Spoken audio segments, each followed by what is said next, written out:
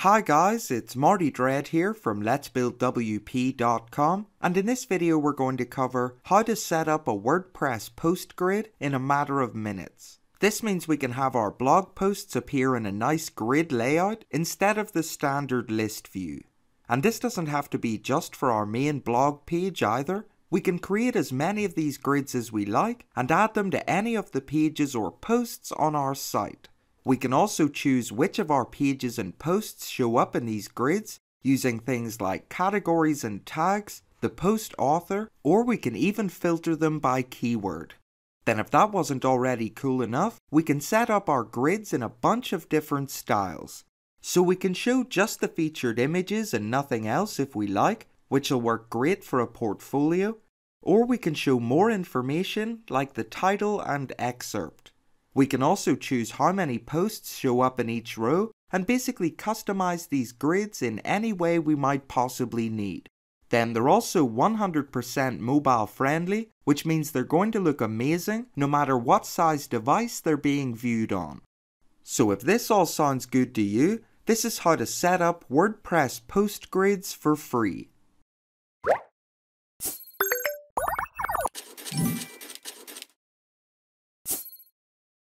Okay, so to add a post grid on WordPress, we're going to be using a free plugin called Content Views. But just quickly before that, if you're new to the channel, be sure to hit the subscribe button for more WordPress tutorials like this one in future. Then to install the plugin, we're going to hover over where it says Plugins in our left dashboard menu and then click Add New. Now we can type the words Content Views into the search bar in the top right, and then we're going to install and activate the plugin by CVSoft. Then once it's active, we can hover over where it now says Content Views in our left dashboard menu and then click Add New.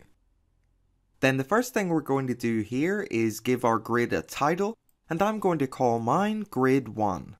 And the title isn't going to show up anywhere, it's just for our own reference. Then under this we can choose if we're wanting to use posts or pages for this grid, and I'm going to choose posts in this example. Then under this we can choose to include or exclude specific posts or pages by pasting their IDs into one of these boxes. And if you're not sure how to find the IDs, I'll leave a link in the description below to another video that'll show you where to find them.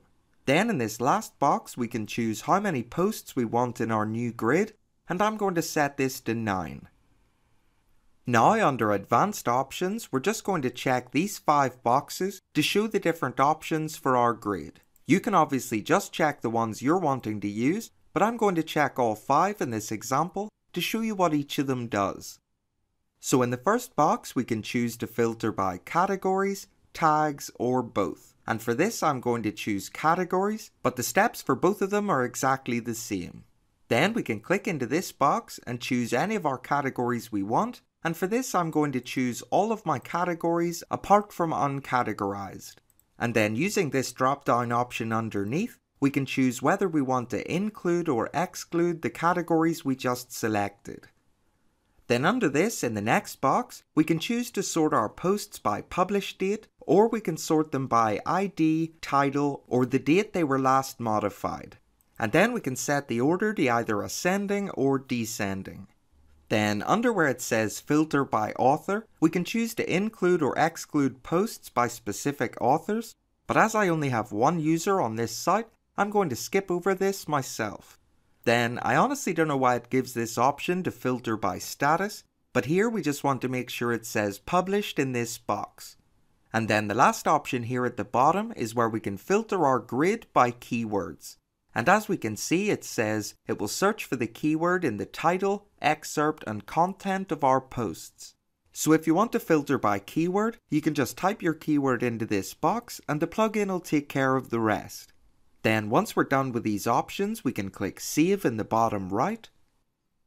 Then once it's saved, we're going to click into the next tab, which is Display Settings, and this is where we can change what our grid's going to look like. So here under Layout we can choose between a grid, a collapsible list, or a scrollable list. I'm going to keep it as grid here in this example, but you can come back and experiment with these options later once you know how it's done. Then under this we can choose how many items we want in each row of our grid, and I'm going to set this to 3. Then under where it says responsive, we can set a different number for people viewing on a tablet or mobile phone. Then in the next section we can choose if we want our thumbnail images and text to appear above and below each other or side by side.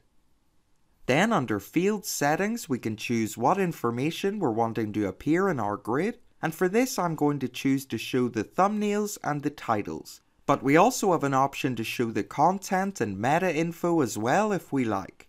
Then when we check these boxes, it's going to open up a few extra options underneath. So here we can change the HTML tag, which is basically the text size of our post titles. And I'm just going to leave this as H4 myself.